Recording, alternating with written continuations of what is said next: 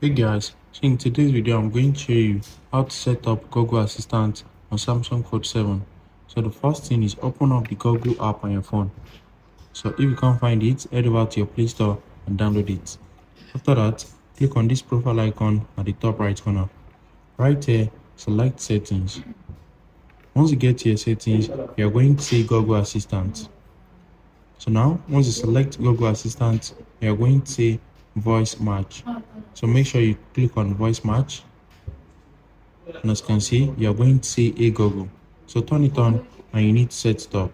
So it's going to ask you to say some things, and once you've said it, your Hey Google will now be enabled. As you can see, Hey Google has been enabled. So anytime you say Hey Google, your phone is going to activate the prompt. So it's going to show up the Hey Google prompt. So let's say Hey Google.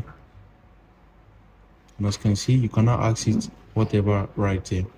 Very easy and straightforward. You can also click on your power button to activate it. Thanks for watching.